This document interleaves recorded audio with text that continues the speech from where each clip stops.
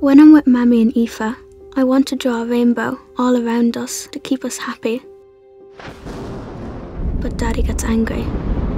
I get scared. I wish he would stop because I don't want anyone to get hurt.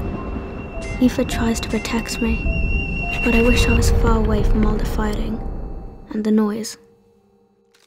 But sometimes it's like a deathly silence, and the atmosphere takes over the home and seeps into every pore. I want to protect Sean in a way that I never had been, to take him upstairs, away from it all, and make him safe. But when he gets angry, you just freeze. You accept that it's going to happen, and you have no control. You feel invisible, and that feeling follows us all day. When we go to school, it has a really big effect on us. I try to blend in, but I still think about all the fighting and hurting.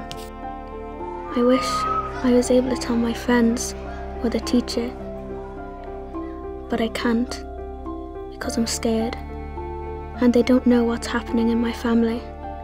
Is this normal? I worry all the time. I worry about what might happen to Mum. Is she okay now? I worry that me or Sean might get hurt, and I worry about Mum getting upset if Dad does do something to us. It's too much responsibility, and it can be totally overwhelming. I'd like to be noticed more. Sometimes I might look okay, but really I'm hurting, and I show my teacher my mask, so I can disappear behind it.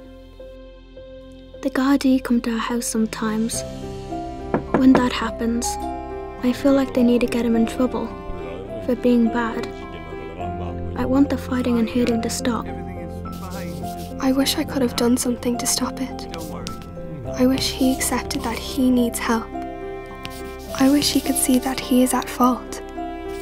I wish he could put himself in our shoes. I try to keep Sean safe in our room, and we talk about the things we wish for. We wish that people would be kind to us, because we feel the pain too. We carry the feelings in our hearts. We want people to listen to us and believe what we say. We want people to tell us it's not our fault, and we want to be asked about what happens next, because that affects us a lot. Most of all, we want you to see us, hear us, and keep us safe.